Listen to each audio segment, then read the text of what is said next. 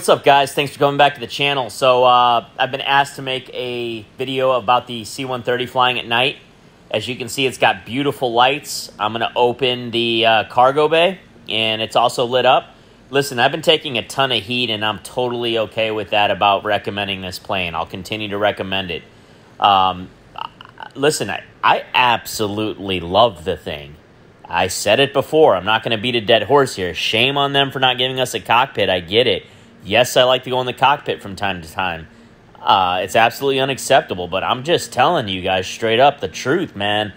I love this plane, dude. It's like one of my favorites right now.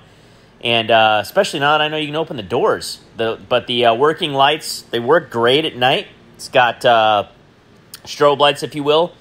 And yes, the flaps do work for those of you that asked about the flaps. So I think it flies phenomenally. I mean, I have never personally been inside a C-130. I've seen them all my life being a military guy, but I've never been in one.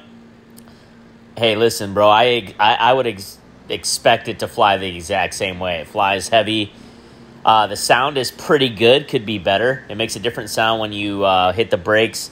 I think it may be reverse thrust on the runway after I land, but I'm telling you guys, I love this plane, and I'm not afraid to say it. I got heat before, and I'm going to get heat again, and I can care less because I just tell the truth. So, anyways, I hope this helps you guys. This is the night flying. We're going to fly over downtown Miami, which is one of my favorite cities in the world. I'm only about 2.5 hours away from it personally, and it's a great time. So, enjoy the flight, guys. Any questions, let me know below. I'll tell you straight up what I feel, okay?